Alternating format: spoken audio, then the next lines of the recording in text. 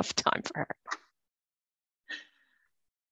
I feel like Elaine, you're always in hiring mode. She's always like, no, it's going to be fine, but we will be having someone coming on soon with a new email address.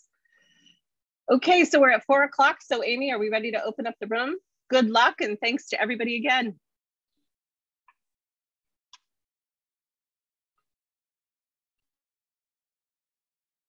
Welcome everybody. I see we're starting to have some participants join us for our 8th and final installment of the ABE Teacher Roundtable. Not final forever, final for this US school year, this grant cycle year. So we'll be picking them back up again in September. Looks like we've got a good crowd joining us today. So we're just giving people a few moments to enter the room. And as always, I see we always have a strong contingent from Italy joining us. So the Italy team, you can always count on to show up in numbers. Hi, Jan, coming from Washington State. So wonderful to see everybody joining us. As you're joining us, it would be great if you want to just say hello in the chat. You can see at the bottom of your screen, there's a chat box. You can click on there and say hello, introduce yourself. If you're a teacher, say where you teach and who you teach. If you're from a program site, let us know which program site you're from. And I'm not going to allow too much time for people to join us because I know we've got a really packed roundtable today, and we'll be lucky if we actually get through the entire hour with even half of the great stuff that our panelists have to share with us today. So I'm going to go ahead and get started. And first, I just want to thank you all for coming to our 8th installment of the Amgen Biotech Experience Teacher Roundtable Series. I'm Jessica Juliuson, the Director of Community and Strategy for the ABE Program Office. And I'm so happy you all could join us for this final roundtable in this year's series. We know this can be a tough time of year for educators, very, very busy, so we're glad you could take the time. And as many of you know, these sessions were originally designed specifically for our ABE Master Teacher Fellows. And this year, we wanted to open the series up to our incredible ABE teacher community from around the world as a chance for them to learn from experts and from each other about topics that are of special interest to science and biotech teachers. And so we hope you find this series valuable. Please feel free to tag us in social media if you want to share your thoughts using the tag @ABEProgOffice on Twitter. So Amy's usually pretty good about dropping that in the chat. If you can put that in there for anyone who wants to tweet. This roundtable will be recorded and posted on our website, and registered participants, which is all of you, will also receive a transcript of the discussion and a copy of the materials shared today. We do have some time for audience questions at the end of the presentation, so please, we encourage you at any time to put your questions in the chat box at any time during the discussion, and we will be watching that, and we'll be sure to ask your questions at the end. So I'm glad to share that today we have an absolutely stellar panel representing the ABE United Kingdom, ABE Ireland, and ABE Massachusetts program sites. And today they'll be discussing the importance of bioethics as an emerging field, strategies for integrating bioethics into science classrooms, and they'll be sharing examples of classroom activities and curricula that they have used to help students explore this new domain in biotechnology. So I don't want to take up too much more time, so let me introduce our distinguished roundtable panelists. Tammy Fay is a teacher from ABE, Massachusetts. Tammy has a bachelor's degree in biotechnology, has 2 master's degrees in education, and is currently completing her doctorate in STEM leadership. This June, which is this month, she's completing her 25th year in education, with 18 as a high school biological sciences educator and 6 as the STEM department head. She's also a very familiar presence as a master teacher at professional development events, and she's been just a tremendous asset to the development of our ABE program and community. So thanks for being with us today, Tammy. Elaine Quinn is the site director for ABE Ireland. Elaine has a master's in science communication from Dublin City University and Queen's University Belfast, and is a member of the Public Relations Institute of Ireland. She's the Institute Manager in UCD Conway Institute and has more than 18 years experience in communications, public engagement, and graduate education. She also manages the Patient Voice in Cancer Research, an initiative to build connections between cancer patients and researchers. She's also a fantastic host and helped us organize the ABE program meeting back in 2018 when we could all actually see each other in person. So thank you for sharing your time with us today, Elaine. And our third panelist is Karen Stevens, a teacher at our ABE United Kingdom program site. After finishing a PhD in molecular genetics at the University of Leeds, Karen enjoyed postgraduate work and opportunities to engage in science communication with a range of audiences, which led her to do a PGCE in biology at the University of Cambridge. Since completing this in 2005, Karen has worked as an educator with the 11 to 18-year-old age range, which is always fun, been involved in teacher professional development, and was an integral part of the ABE UK program from 2011 to 2019. We're so happy to have her back with us. We can't wait to learn more about what she's been doing with her students. So welcome, Karen. And so I'm going to get right into it with some questions about bioethics and why this topic matters right now. And Tammy, I'm going to start with you. So please tell us just a little more about your role and the students that you teach. And how do you define bioethics, and why do you think it's an important topic to introduce to your students?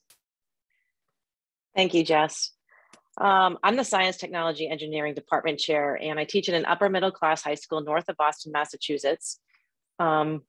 We're a 7 through 12 district, so I have the opportunity to work with educators at all levels, which I really enjoy, especially around integrating curricula such as bioethics. So when I was teaching full-time, bioethics was a course I developed. And one of the reasons I felt passionately about it was a way to explore values while combining philosophy into a world that's changing faster than it ever has been. So how do our young people make decisions that aren't just based on opinions, but based on the examination of the relevant science and the values that we hold as a society and as a community? So those would be sort of how I would encompass the importance of biotech or bioethics and why I teach it that way. Your last part, I think I did that mostly. I think I got it. You definitely did. And whatever you didn't want to say, we can get you later with other questions. Lots of great questions. Thank you. So thank you, Tammy. And Elaine, how about you? Can you share a little more about the students that you encounter at your program site and why you think bioethics is important to introduce to them? Sure.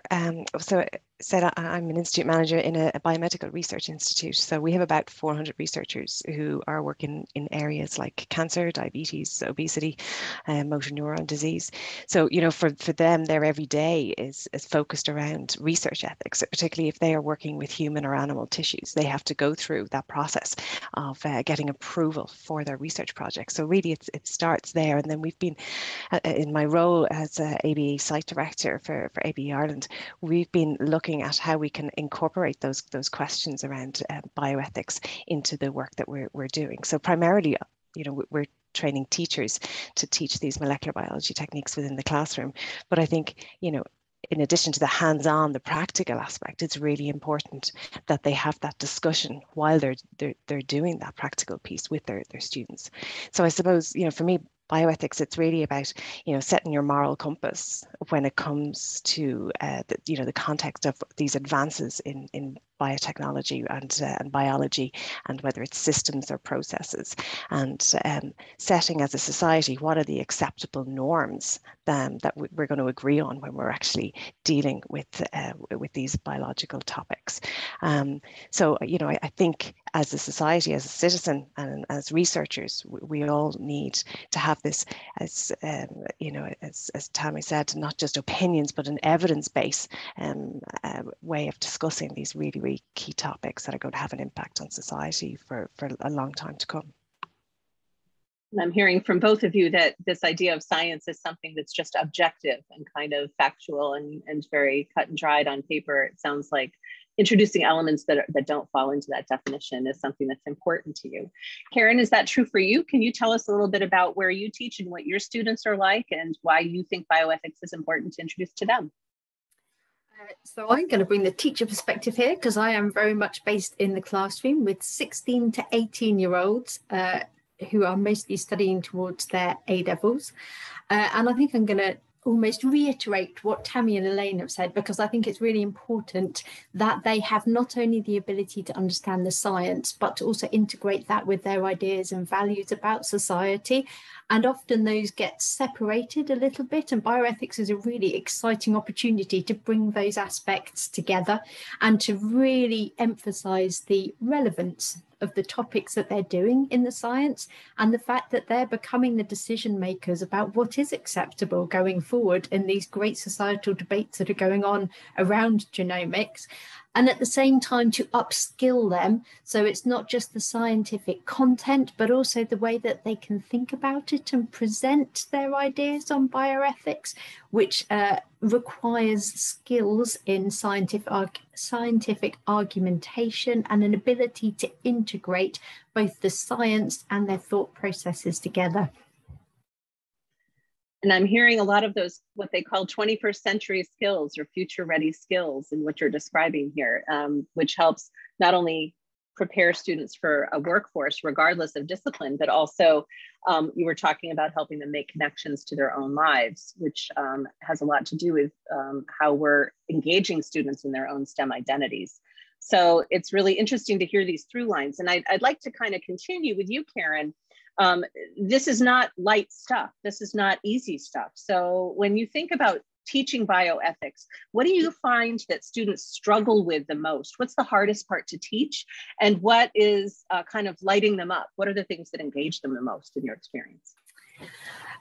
So I'm lucky to work with a very able body of students, so it doesn't tend to be that they have so much difficulty with the concept as with the cognitive load, I think, of actually putting together some of the bioethical frameworks and the scientific content and the critical thinking skills and coming up with a framework in which they can actually express it.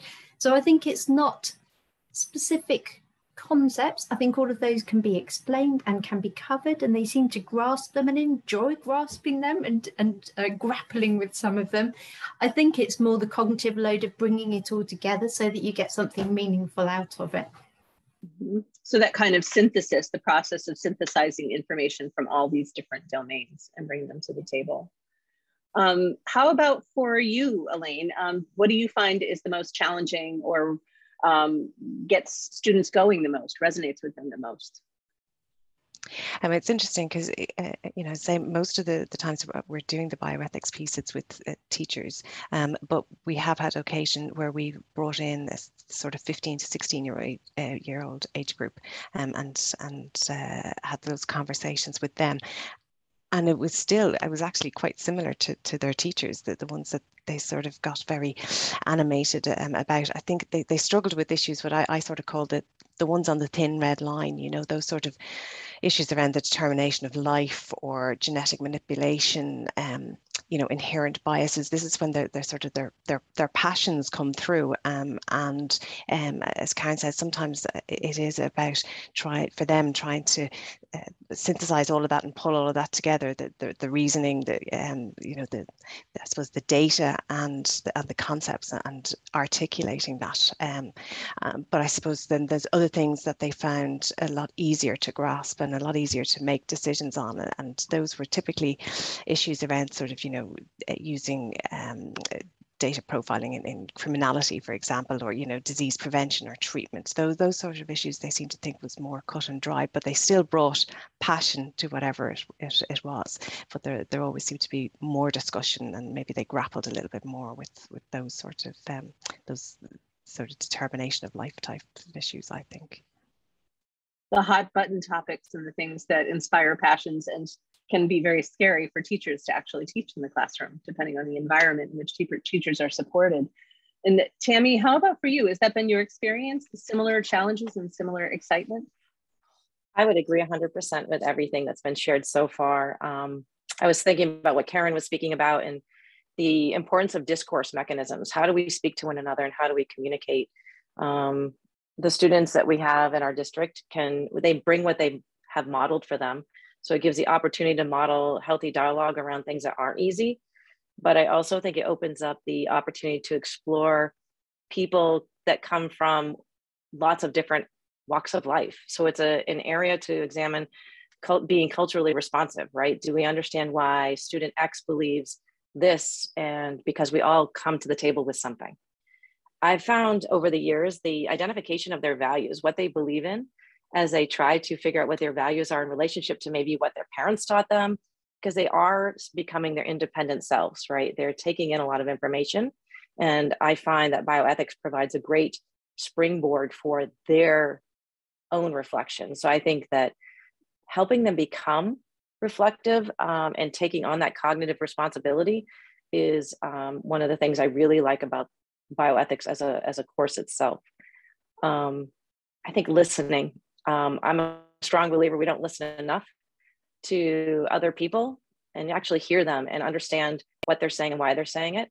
And I think that that's all part of what these types of lessons and classes are about. As yes, it's framed around the science and the connection between ethics, but there's a lot more to it that are those soft skills. And I don't like using soft skills, 21st century skills, all of those words. But those are the things that students need when they leave us. They need the content, but they're also going to need the ability to do those things with other people. I would agree with Elaine about the sort of difficult the difficult lessons that might happen. And I think that leads to having strong educator skills to manage conversations around things that can be challenging. I think they do come passionate. They like to talk. Students often are in seats and rows, and this provides them an opportunity and a voice to be able to have agency around things and actually feel like they matter. Because I think often as adolescents, it's not an easy time, but they're being told a lot of things. You should do this, you should do that. This provides them the opportunity to build their knowledge base and be able to share that. So I think that it is a lively class, usually is how I would put it, an engaging one, no matter what the subject is, but some subjects are trickier than others.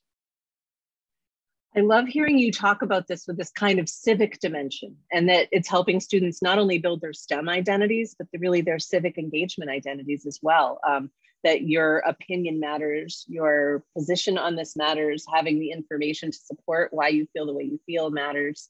And as you say, this can be really challenging for teachers, and especially for teachers who perhaps have been prepared as, you know, in the science, but not necessarily in the facilitation of those kinds of conversations. So I'm going to throw you in a sort of off-script question and ask, what would you recommend is good preparation for teachers? What strategies, Karen, have you used as a teacher to try to manage those conversations? Or are there any kind of tips or advice that you would give teachers to prepare for this kind of content? I guess there's different ways that you can do it. And it is one of the things that we look at on the teacher training program here in Cambridge. One of the ways you can do is have a number of different, more structured strategies before you feel confident going in and just throwing the floor open.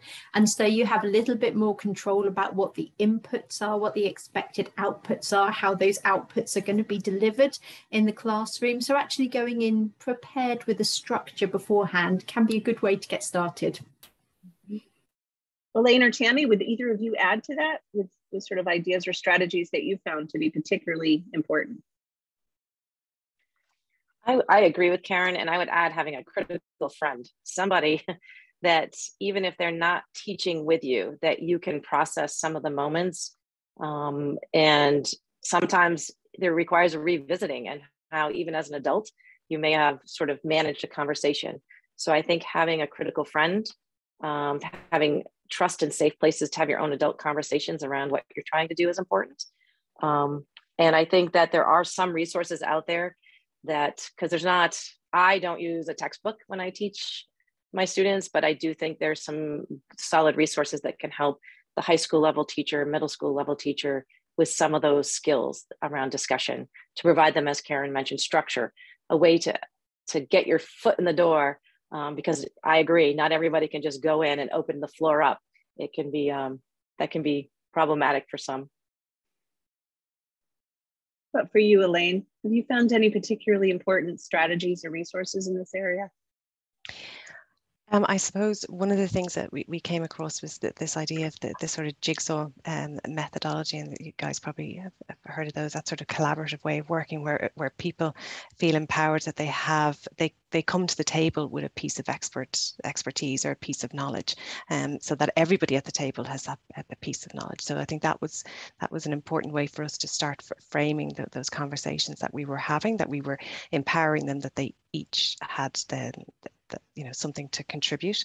And then it was a case of, back to that civic mindedness piece, setting that framework with them that they are adults. But I'm talking particularly about these, our transition year students, these 15, 16-year-olds, that this is an adult conversation, and we need to hear every voice, and we need to respect other voices and to listen, and sort of setting those sort of rules, if you like, at the beginning of the activity that we do. And I found that they bought into that and respected that.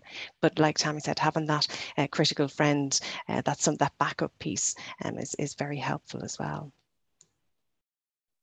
Karen, you looked like you wanted to add something. Yeah, I was just going to say, especially while we were online doing the teaching, we found that something called mystery student worked quite well. And it kind of builds on what Elaine was saying, which was you can emphasize the skills that you're looking for the students to have during a lesson, whether it's face-to-face or online, and say at the end, you're going to pick out, you've already picked 2 students, and you're going to see if they've displayed those skills that you're looking for. And if they have, then there'll be a bonus for them, for the class. And you think about, they can go 2 minutes before the bell, they can have, I don't know, something small in the way of a little bit knocked off their homework if they've done well and displayed these skills, or something for them. But just to get those skills that you are looking for explicitly stated at the beginning, and all of them competing to try and display them. I love that. The joy of incentives. We always know that those work both for students and for adults. We know, let's be real about that. And I also want to thank Salvatore Sierra, put in our chat. He is one of our current ABE Master Teacher Fellows, that bioethics provides an extraordinary opportunity to link scientific and humanistic thinking. So this idea about the kind of blurring of disciplines, as in real life, there isn't this kind of siloed experience of science, but in fact, it connects to so many other disciplines and so many other parts of our lives. And so it's a great opportunity to let students practice with the messiness of that and kind of opening that window. Are there any other resources before we move into hearing the activities you're going to share with us? Are there any other resources? I'm thinking about our teachers who maybe are interested in teaching bioethics, but may not feel entirely knowledgeable yet, or may not feel like they really know the content as well. Do you have any advice for them in terms of resources they should be looking at, or how you might have actually built your own content knowledge that might be helpful?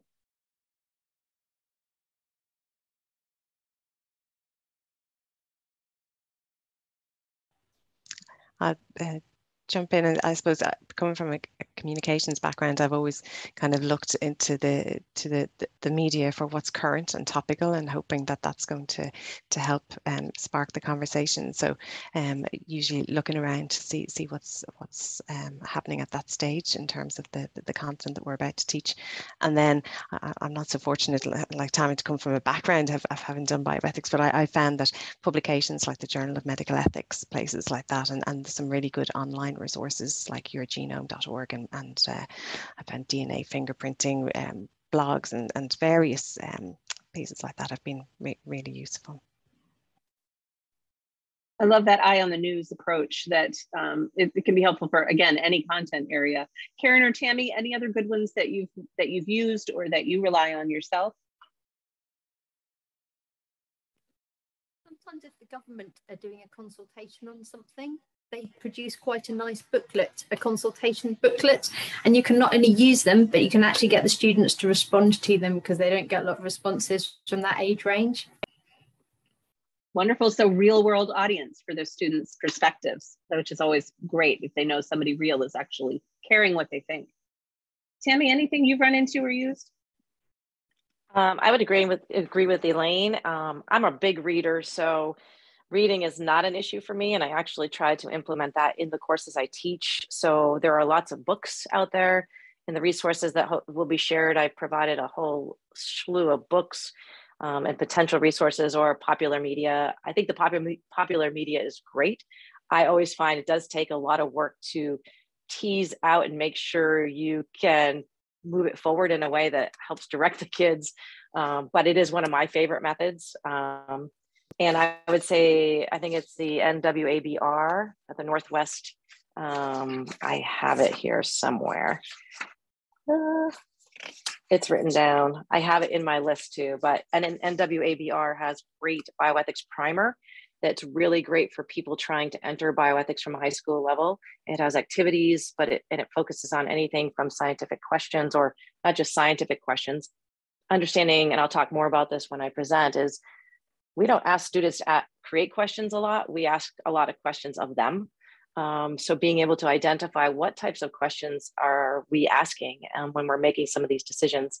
But I would say those primers were really helpful for me when I identified them, because it gave me a structure that I could work off of. It didn't mean I had to go and use it all, but I went, oh, yeah, this is a great way for us to start building. I like to build a sort of a framework and build off of it, right? So I want them to understand their values, and then I want them to understand some questions and use real life engaging topics to do that. These primers helped. So I would say that was one of my go-tos regularly. I love what you said, Tammy, about sort of the importance of giving students the time and opportunity to practice structuring good questions. And I know that's come up in other roundtables, which is it's something students don't get to do a lot because they're kind of put in the position of giving back, or responding all the time, as opposed to really crafting a question and figuring out those layers of questions. I know our ABE Italy team has done a lot of work in that regard in terms of developing levels of questions and what makes a good inquiry question. So I love hearing that come back again in the field of bioethics. And so I don't want to eat into the presentation time, because I really think this is why everybody comes to the table for this, is they want to hear what you're actually doing. So this is the fun part. All of our panelists have done much more than talk about bioethics. They've actually done some activities with students and with other educators.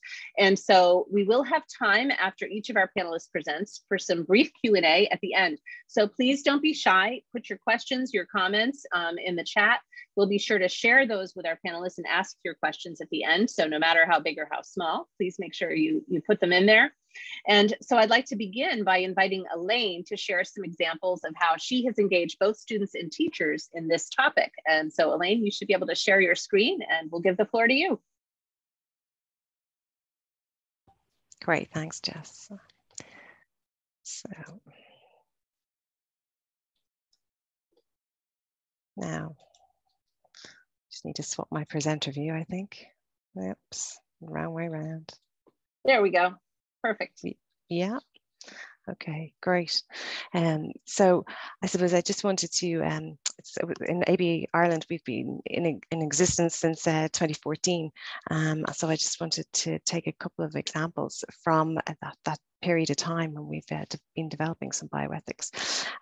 So when we set up in Ireland, we tailored the ABE program to the Irish curriculum, obviously, and specifically to senior cycle biology curriculum. But I suppose back in 2015, there was a report to the European Commission of an expert group on science education. And I just wanted to pull out one piece. There was 6 key objectives overall and some associated recommendations.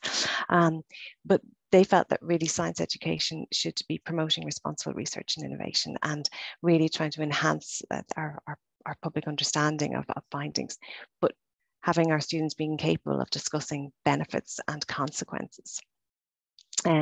So, you know, this happened in and around the same time that in Ireland we started looking at totally reframing the junior cycle curriculum. So these are lower secondary schools, so from 13 to 15 years old. So there was a complete revision, and they obviously spoke to an awful lot of stakeholders and took on board the likes of reports such as this Science Education for Responsible Citizenship that was happening in the EU. And you know, there was a lot of discussion about actually collaboration between formal and sort of non-formal education partners as well. So it was fantastic for us because it gave us the ability to actually really work with providers in this space. So in Ireland, as I say, between the age of 13 and 15 years old, this new junior cycle framework really focused on, as we were talking about earlier, the sort of 21st century skills. And they really wanted to make sure that students coming through this program have those key skills.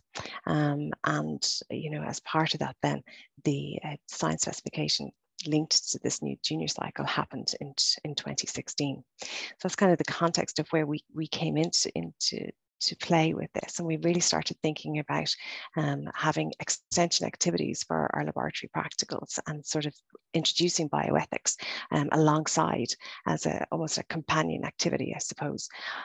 So we started with our DNA profiling laboratory, and here we're talking about profiling and what it's used for, and we give an example, a hands-on example of where we have a crime scene, and we get the students to actually figure out who was responsible for the theft in the jewellery shop. So it's a really nice way to introduce profiling, but in terms of bioethics, it was a really good and opportune time to introduce this, because at the time in Ireland we were actually talking about introducing a national DNA database for use by our police force. So we really started with this in about 2016 and started looking at how we would actually incorporate this with our DNA profiling laboratory. And as I said, we used this jigsaw methodology, and whereby we would give each of our students a piece of information about the advantage or the disadvantage of DNA fingerprinting, DNA profiling, and they came to the table with this expert piece of information, if you like, and they were then able to discuss with everybody else at the table from their perspective whether or not we should actually introduce a national DNA database into Ireland. So their task at the end of it was to create a poster. And they had to select, we gave them the opportunity that they could either be for or against setting up a DNA database. So it had to be a democratic decision after having a discussion on the pros and cons of DNA fingerprinting. So the example that you see there is just one of the examples. This was actually from one of the groups. This was a teacher group, and they definitely brought the A into STEM when their actual poster piece. So it was a nice way to bring that discussion to the table and then set them that task, and they really had to work together to say, what were the arguments for or against the particular introduction. We moved on then in about 2019, and we started working with a support service for teachers. This is part of the government's Department of Education and Skills, and in order to enable and empower teachers to actually deliver this new junior cycle in the classroom. This grouping started to look at various partners around the country and delivering continuing professional development workshops to look at various areas within STEAM. And I suppose what's really nice about working with the junior cycle for teachers is that you get not just a view of how this should be delivered, but you're bringing your own expertise into the mix as well. So it's a really nice combination. We learned a lot about learning outcomes and learning intentions and what teachers needed to be equipped with within the classroom. So we started looking at the theme that was set was looking towards Ireland in 2050, and we were coming in under the humans strand of that. And I suppose it's that idea that, with all the advances that we have in technology, we've come on in leaps and bounds, but we want to explore sort of the possibilities of what healthcare could actually look like, and probe if people would actually be willing to live with all the knowledge, the full knowledge of what their future holds based on their genetic makeup. So again, we were taking this idea of DNA profiling and genetics and moving it on and trying to have that discussion with that. Now, the teachers that we were working with weren't just science teachers. The whole idea with this STEAM is that you introduce topics across the entire school. So we were working with teachers from home economics, from art, from English, and we were really taking a topic and I suppose, bring a scientific approach to teaching that topic right across the school. So what we took was something that was quite topical at the time. I suppose around Christmas or birthdays, people would be getting these little kits that they could test their health and ancestry. So we looked and sort of the practical aspect around, you know, the process of genetic testing, but alongside it, we had these discussions about the societal implications of genetic testing. So it was kind of a monopoly board that we set them on, and at each stage, you know, from taking the sample right through to, you know, the sample being tested within the laboratory, and people actually getting, you know, assessments at the end of it of their risk of prediction of disease. We did the physical, the practical piece of it, but then we introduced that discussion, and that was really, really rich learning from, you know, people literally taking a swab of their cheek cells and popping that into an Eppendorf and handing it over, that physical piece of handing it over as if you were sending it off to a laboratory for testing. And people said, oh my God, I've just given you my whole genetic makeup and you can do with it what you will. So there were some really interesting conversations right through that sort of monopoly board, if you like, of genetic testing and the prediction of disease. And these are some of the quotes that came out of that discussion and that conversation.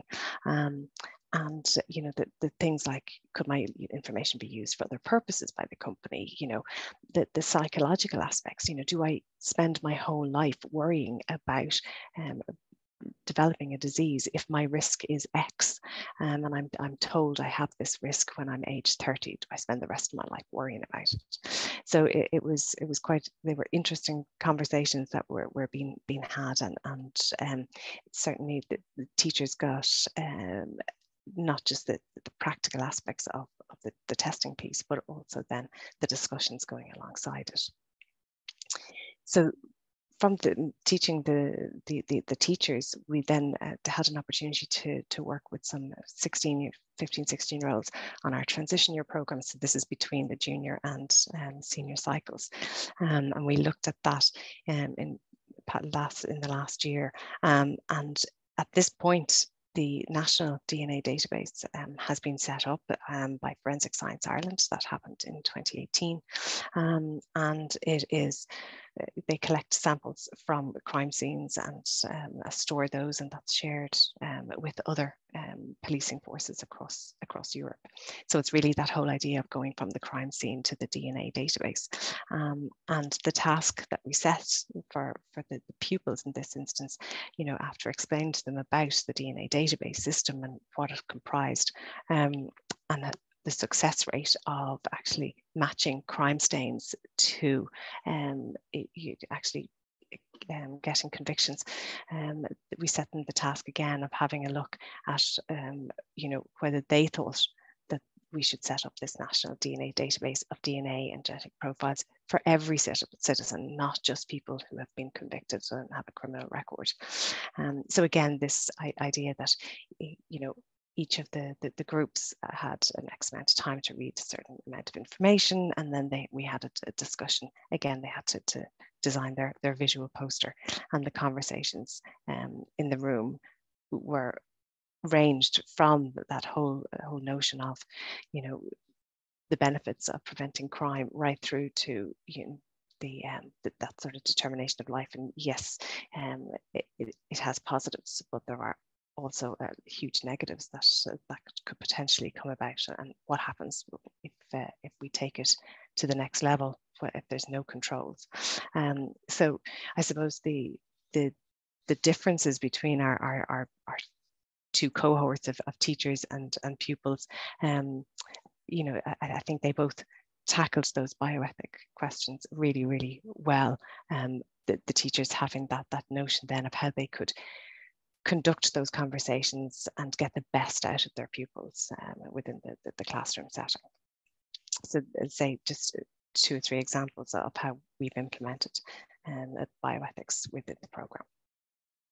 Elaine, thank you so much. It's so fascinating to kind of hear all of those layers of preparation and then to see how it actually came to life in the classroom, sort of how you went into it, what the rationale was, the kinds of supports that teachers needed, and then how that translated into actual classroom activities. So thank you so much for sharing that. And we're going to get to hear another great example from Karen. Again, classroom teaching perspective. How have you actually worked this content with your students? And are you able to share your screen, Karen? Great, I'll turn it over to you.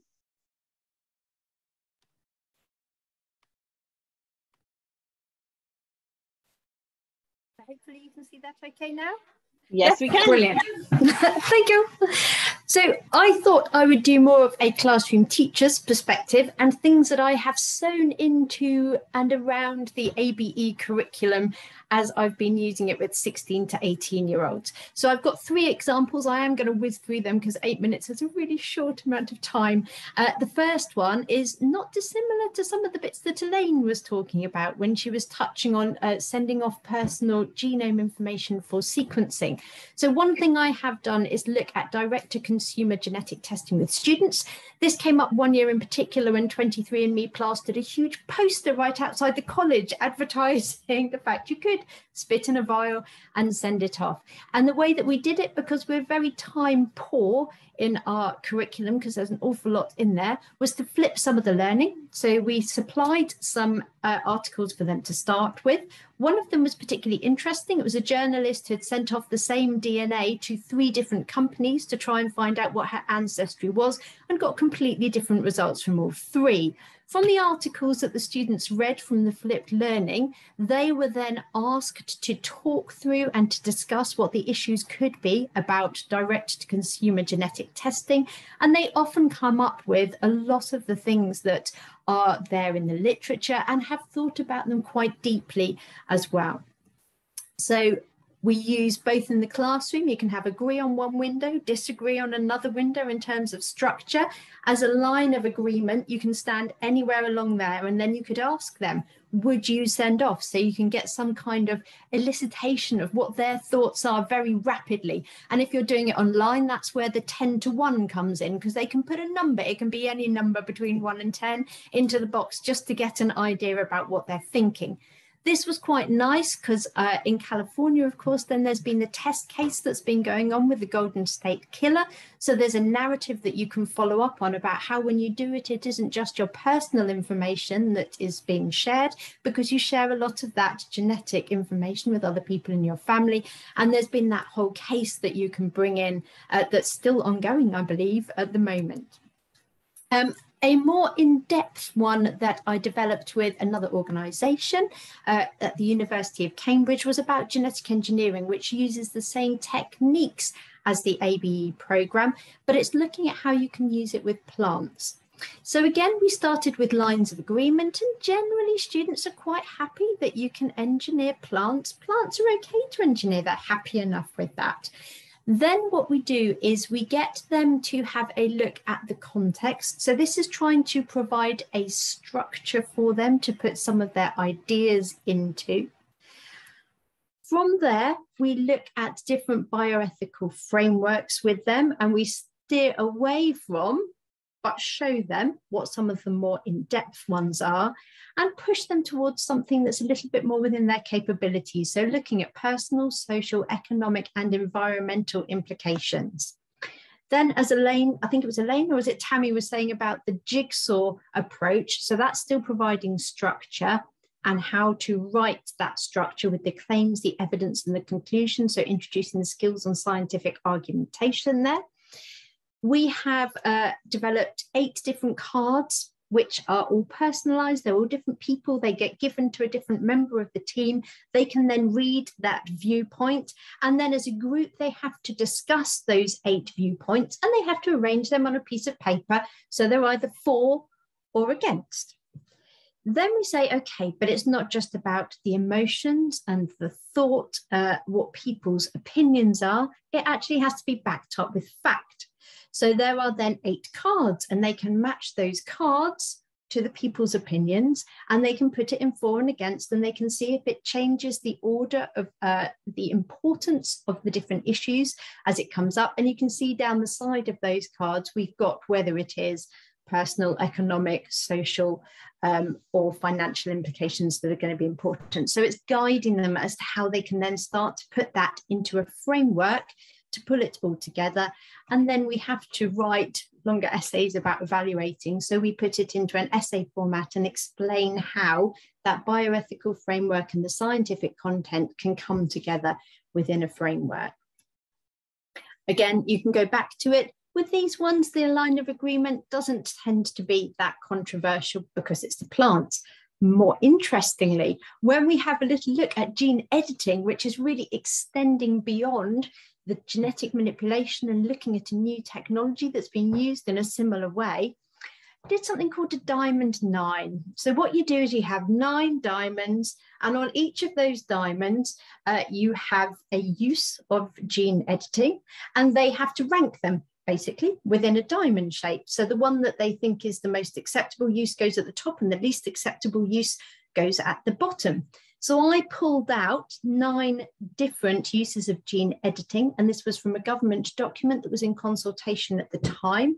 And they had to, first of all, rank them, and then we did a more structured approach afterwards, but they had to look at things like gene editing in agriculture, gene editing to create chickens that produce only female offspring to improve the yield of eggs. Heading into animals there, start to get a little bit more wary of that. Whether it actually needs to be labelled now that we have left the EU, as in England, we have more control over our labelling. Whether we should be able to control mosquito populations using gene editing and gene drives. Whether, I know that there was a successful example of this back in January, February this year. The man survived, I think, for an additional 5-6 weeks beyond what he was expected to, having had a pig heart. Never a popular one. However, it's one of the uses of gene editing to produce bacteria intended to cause a disease outbreak.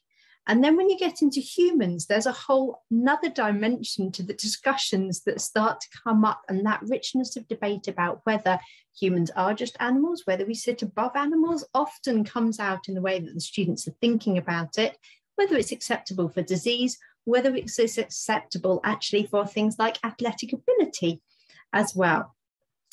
What I did in class was we had to go at the diamond 9, then we had a more structured approach to looking through and debating through it. And afterwards, we then wrote out a structured answer to it and submitted it to the Nuffield Council on Bioethics as part of their discussion about how genome editing should be used in the future. Students loved the day that we did.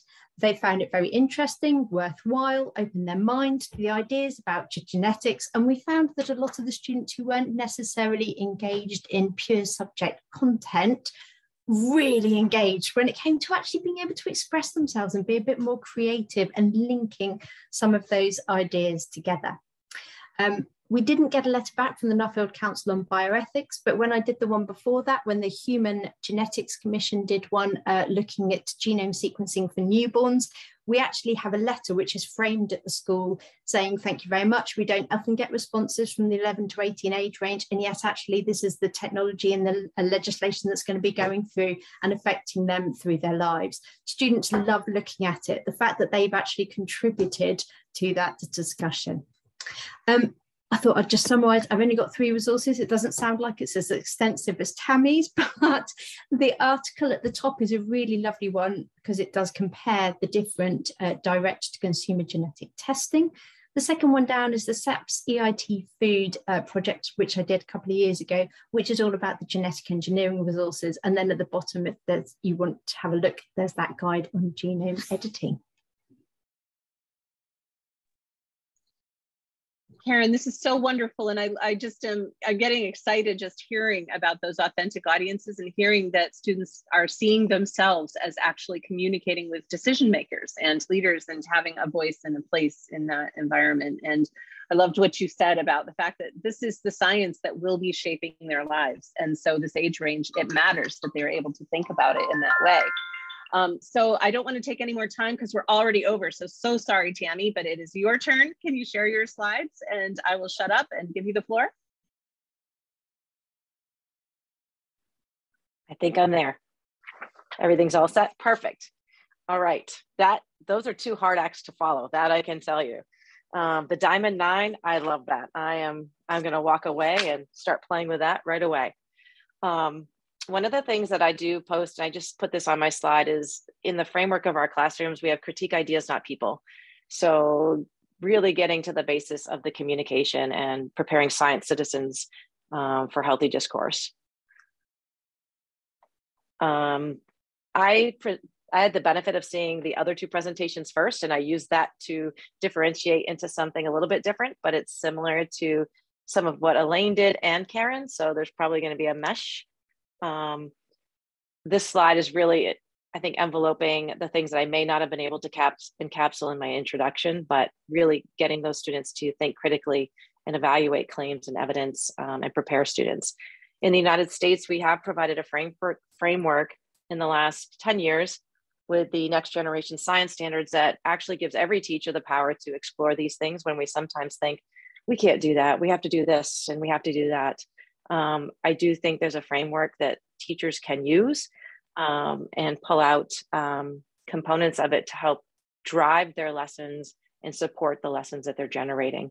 So I don't want to read those, but I wanted to put them into the presentation for those that would receive them now and later. But it does reinforce the changes that are happening at a speed that's, you know, I think back to, I won't age myself, but biotech, when I graduated in biotech, is different than today. And the things that we can do, whether you're looking at the Cas9 or CRISPR systems, et cetera, these kids are learning things that are off the charts. So it's exciting. This slide I wanted to put up there because I needed to philosophically ground myself in why I think, what drives my interest in doing this. And one of the things I wanted to point out, not mentioned earlier, is that in the courses and in the classes, we do try to provide some student agency. And the topics that were presented so far are within all the realms that we use and what we teach, but providing students with the opportunity to say, I'm really interested in this. And I think during COVID and during the pandemic, we had our students doing that more than we ever used to. And I think that's an important change, which is saying, you know, how many students want to look at DNA profiling, or how many want to look at gene editing? And, you know, I'll be honest, the GMOs don't tend to go very far. It seems they're less, when the further we get away from humans, and I would agree, is like, they're less interested, but there's some real meaningful things that we need to take care of. If we look at food insecurity, I think there's some real things we should be bringing to them, even if they don't always like it. So I think the others fit into things I've discussed earlier.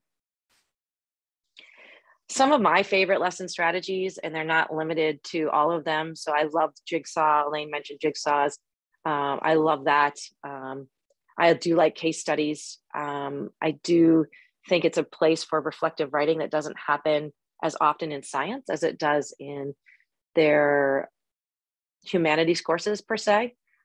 So I think that's something that I've really enjoyed. Our district has done professional development on Socratic seminars versus Socratic debates, which we did across disciplines. So it was social studies, science, English. We all had the opportunity to collaborate, which was fantastic because we have since visited each other's classrooms, even if it's not our discipline, to look at the techniques and way to have Socratic seminars effectively sort of managed and planned, et cetera. The use of media came up earlier, 100%. There's so much out there. I love the four corners thing, which is an alternative to the continuum sort of idea with the disagree, agree, strongly disagree, and strongly agree. Always within the frame of switching it up. How do I word my statements? And always having students reflect, wait a minute, I need to move now. Maybe this isn't where I belong. Maybe I need to save face and move to someplace else. So a couple of the examples that I'm giving are a little less detailed, I would say, compared to the other two. This particular is, so I would say, the quest to keep up. One of the things I found was students are tired a lot. They are overextended. I think they have a hard time managing all that life throws at them. So there was a movie that came out called Limitless. And then there's the neurotropic drugs that people can look up and sort of see, but how can we enhance our brain functions? Katie Couric in the United States in probably 2010, CBS did a whole interview process with college students around the use of Adderall. So you're looking at off-label using of drugs. So I decided to just sort of create it with my own name, right? And sort of put out, these are all the things that Tammy has to do, right? And she has to try to keep up. How's she going to do this? She already loves coffee, which I never drank as a teenager.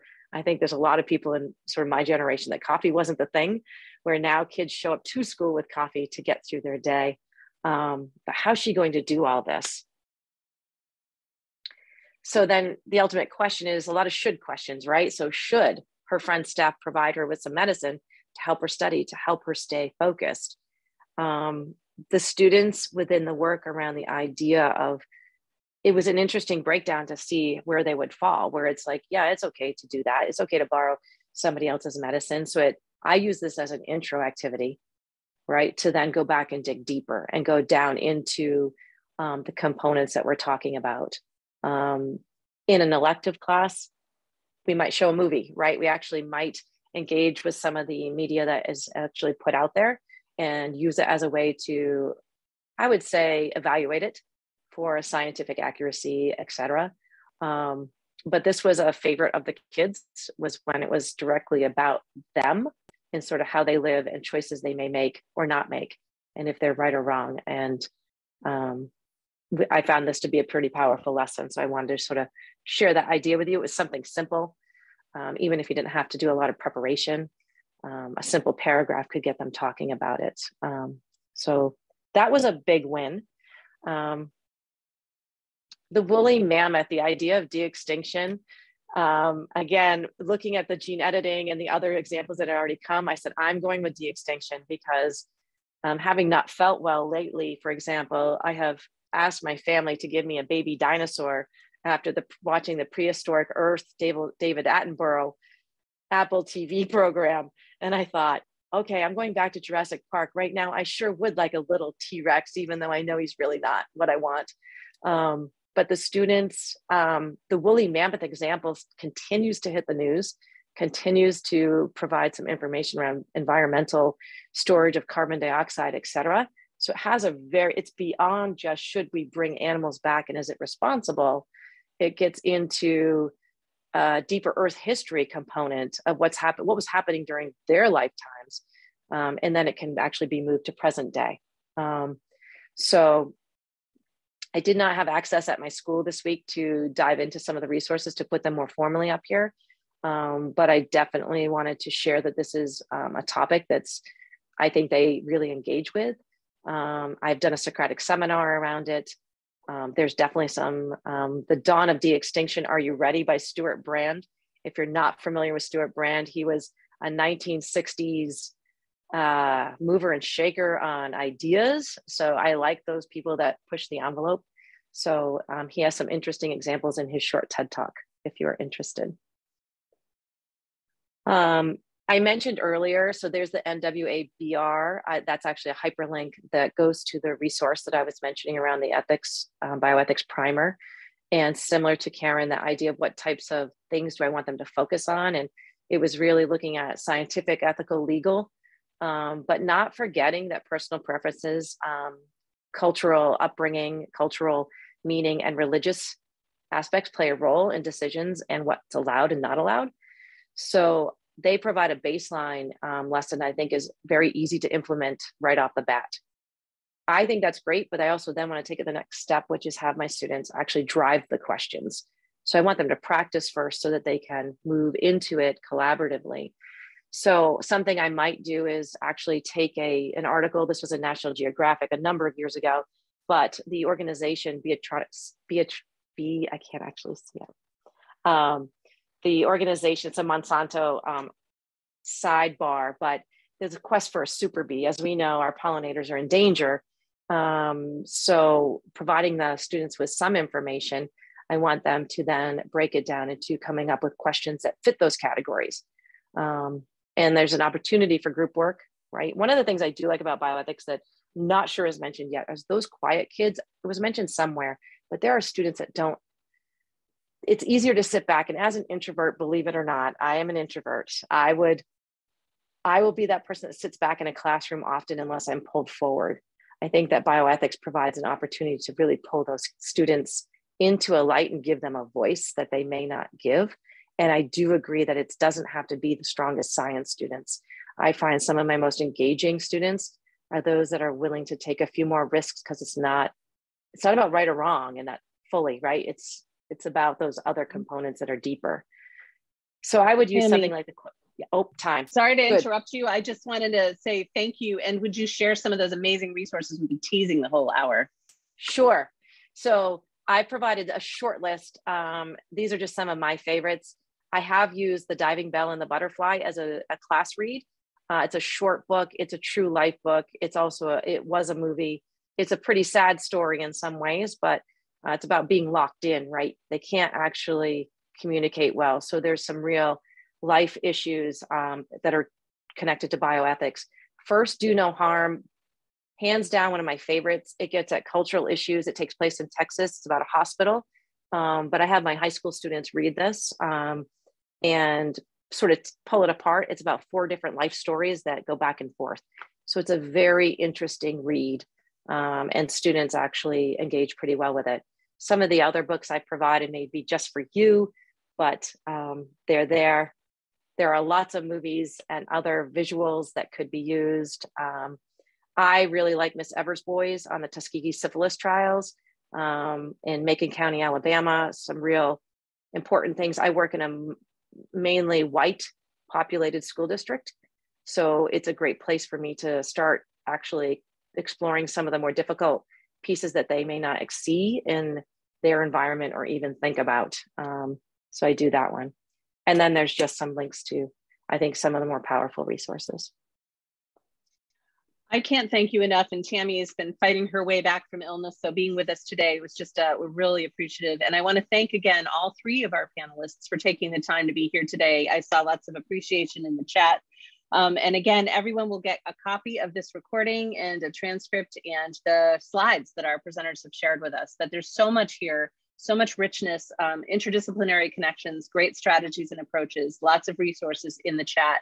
So thank you all for making the time. Can't say enough about our tremendous ABE community. And thank you so much, Karen, Elaine, and Tammy for being with us today. And thanks to all our participants for making the time. And so we will see you again with our new roundtable session starting in September of 2022. And so have a wonderful break for those of you who get one, and for the rest of you, enjoy the rest of your day or evening. Have a great day. Thank you. Thank you.